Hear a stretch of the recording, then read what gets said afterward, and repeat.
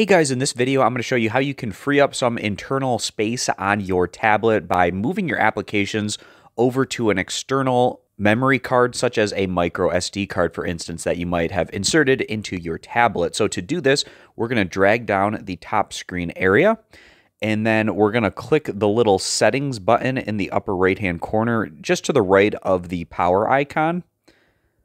And then once we're in the settings area, click the little magnifying glass. And we're going to search for apps, and then click on the apps option right there at the top. And that's going to open us to a list of every single app that is currently on our Android device. Now, not every app is going to be capable of moving to an external storage micro SD card, but many of them are. So let's just say, for instance, I wanted to move the eBay application over. So I click on eBay, I go down and click where it says storage. And then it says storage used, and then it lists internal storage. So we're going to click the change button.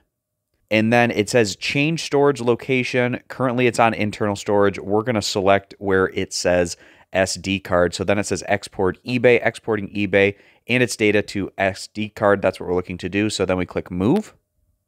And then it's going to transfer this application over to our micro SD card. And now the transfer is complete. So when we open eBay again, now when I go to storage, it says that external storage is now in use. And if you ever want to change it back, just go ahead and click change and then switch it over from SD card over to internal storage. And then again, it's the same process of exporting eBay to the internal storage in this instance, and then click move, and then it will go through that transfer process again. So I hope this video was helpful, showing you how you can go about moving applications over to an external storage device, such as a micro SD card in your Android tablet. I appreciate you guys stopping by. Consider subscribing, and I'll catch you back here next time.